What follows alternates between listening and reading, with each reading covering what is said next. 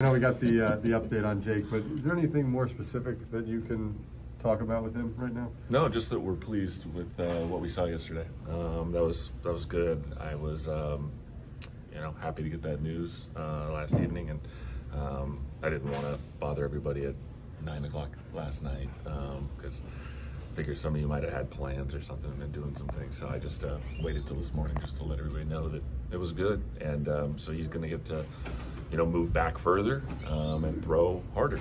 And so those are good things. Is there any need for further imaging at this point, or are you guys just ramping him up right now? I'll rely on the doctors. They haven't told me anything specific on it, but if they want to take another look, they'll take another look. When his progression allows, is he clear to begin mound work whenever that is, or does he need?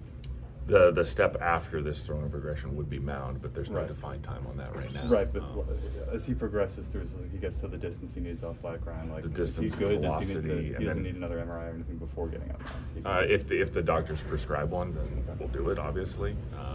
But I'll put that in their hands. But right now, it's just a matter of letting him step back further, throw harder, and then again treating the patient more than anything else. So just how does he feel, and how's the scapula feel under a little bit more stress, which will come with that distance and velocity. Do you have a general sense of how many rehab outings you'll need, things like that, once you can start getting back into it? We do have a general sense, but I'm not going to, kind of go into that detail. I think one of the things we've tried to be consistent with here is just not, setting timelines on people, but kind of more treating them as they progress through things. Right now, he's just long tossing. Is that what it is? Yeah, he's moving back in his distance and throwing a little bit harder. So he's not even really at where he would be, Billy, to start a spring training per se? I mean, most guys, when they start spring training, everybody's a little different, but most people have jumped on a mound by the time they've gotten to spring training. Okay. Most players have, most pitchers have. These most recent tests, is there anything still in there that they showed, or is it pretty much clean? It looked pretty clean. I mean, just like everything, things continue to calcify after they've had, a reaction or a trauma to them. But it looked really good under the picture. We had it looked at by a number of doctors. Do you feel somewhat reassured, or is there still a great level of caution and whatever other words you could use to describe not being 100% convinced that this is going in the right direction?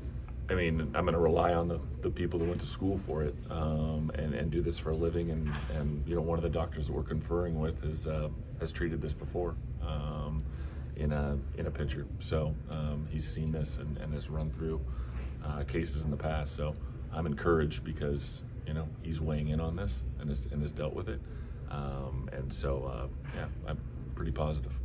I think Buck may have mentioned a couple of weeks back, Billy, that you guys were just kind of looking at him from a mechanical standpoint and see if there's anything that you could look at, whether it's preventative or something that would be helpful going forward. Is that accurate to say that you guys have been examining that kind of stuff with him? Or? I mean, we study every single pitcher we have, especially with some of the technology that we've been able to implement here and as well as in Port St. Lucie, and we look at everybody.